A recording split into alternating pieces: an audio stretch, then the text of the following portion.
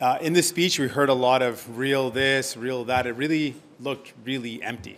It was a government that's run out of ideas and run out of steam. We see a throne speech that does not respond to the urgency of the crises that we're up against.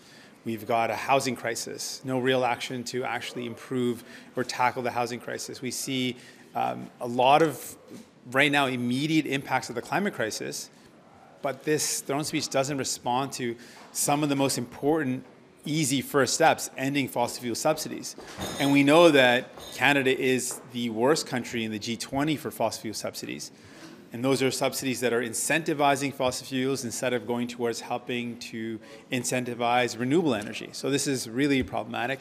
To talk about cleaner and healthier, well, it's certainly not healthier. There's no talk about increasing investments in our healthcare to keep it publicly funded and well-funded.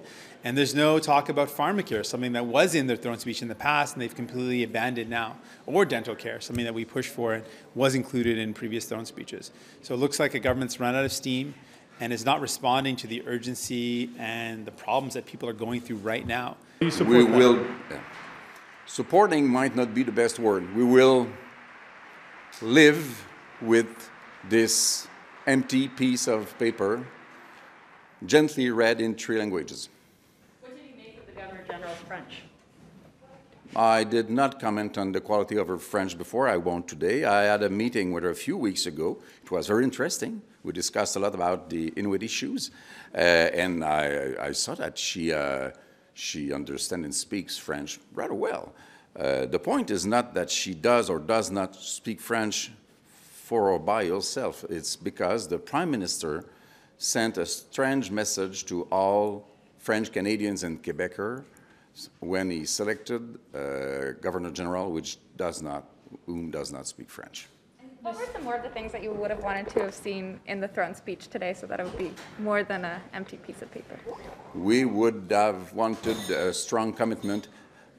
We suggested actually a summit on the financing of health care instead of simply closing doors with prime ministers behind the doors and getting out of there saying we did not agree. This discussion could be held publicly with all prime ministers, health ministers, leader of opposition parties, and then everybody would be in a situation, first of all of you, to understand what are the points and arguments and intents of everybody. It seems not to have been accepted as an idea, therefore we got this big nothing. We will come very shortly, it's a matter of hours, before we come with some questions requiring answer much, much more clear than this text which could have been written by a college student. To the Canadians watching at home, I have one message for you. Conservatives will be your voice. We will be the voice for the millions of Canadians being left behind in Justin Trudeau's economy. Today, we heard more of the same from the Trudeau government. What we didn't hear was a plan for the economy, a plan to tackle the cost of living crisis. Wages are flat, and more jobs are part-time and precarious. Young families are being priced out of the neighborhoods they grew up in. Les étudiants des collèges ou des universités renoncent de plus en plus à l'idée de s'acheter une maison. Les travailleurs ont de la difficulté à faire le plein d'essence. Seniors are trying to stretch every dollar as inflation wreaks havoc on their fixed incomes. Small businesses are being squeezed by the supply chain crisis, and Mr. Trudeau's tax increases are killing their margins. As we approach the holidays, some parents are worried about putting presents under the tree. And every month, the lines at food banks across this nation grow. The reality facing Canadian families seems to be something that the Liberal government are all too happy to blissfully ignore.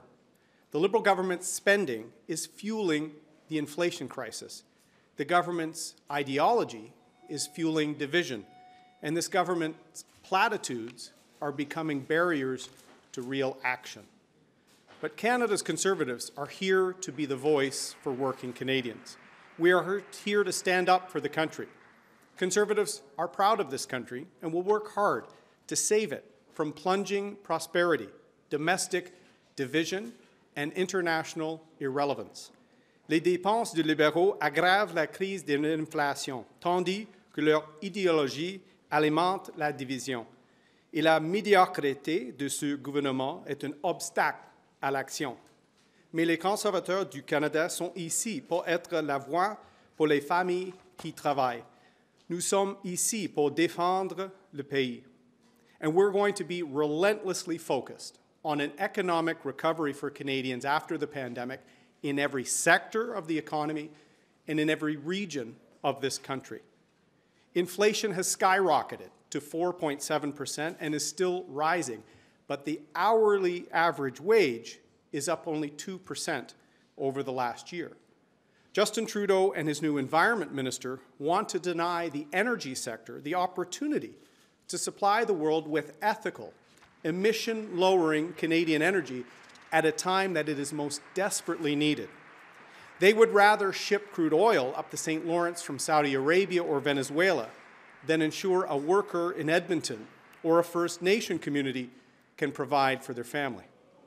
Canada's Conservatives will be the voice for Canadians who want to see a clean environment and a lower carbon future, but want to leverage Canadian energy and innovation as part of that future. The voice of Canadians who are proud of what we build and what we invent here in Canada, from the critical minerals that power electric vehicles to the steel, aluminum, and people that build them. The voice for Canadians who are proud of their country and want to see real progress on the path to reconciliation and not just symbolic gestures. Sous Justin Trudeau, le Canada est divisé. Pour régler ça, il doit agir en partenariat avec les provinces, non pas en paternaliste. Les conservateurs ont une autre approche, et ce n'est pas l'approche Ottawa, c'est tout. C'est une approche d'écoute et de terrain d'entente. Le gouvernement doit également régler le dossier des langues officielles. C'est une priorité, mais les libéraux ne font rien depuis 6 ans. Au plan économique et culturel, les Québécois veulent s'attaquer à la pénurie de main-d'œuvre, à la crise de l'inflation, mais tout en préservant leur identité et leur autonomie. Seule l'équipe conservatrice va livrer la marchandise. Because ideological policies are leaving millions of Canadians behind and are straining our national unity. We must also create solutions to combat the ever-deepening mental health and addiction crisis facing this country. Those battling depression and addiction need to know where to turn for help. We must ensure that wait times are not barriers to accessing real treatment. I want Canadians to know that we heard you in the election. You did not want the pandemic election, and you sent back another minority parliament to get to work. I want you to know that we will stand up for you and make sure your voice is heard in Ottawa. I'm proud to lead a passionate team of women and men who love this country and are committed to its prosperity and to its unity.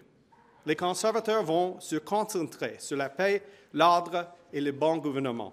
On va aussi éliminer les divisions dans ce pays. Quand nous allons pouvoir travailler avec les autres partis de cette Chambre pour rendre le Canada plus prospère et plus uni, nous allons le faire. We will be tenacious in our efforts to hold this government to account, to demand accountability, and to demand transparency. And we will propose real solutions to get Canada moving again. We will strive to place the interests of the country and its unity at the forefront of everything we do. Conservatives will fight for your interests and not just for Liberal special interests. We will serve as a reflection of the country and its hopes, fears, and aspirations. We are here to secure Canada's future. Thank you. Merci beaucoup.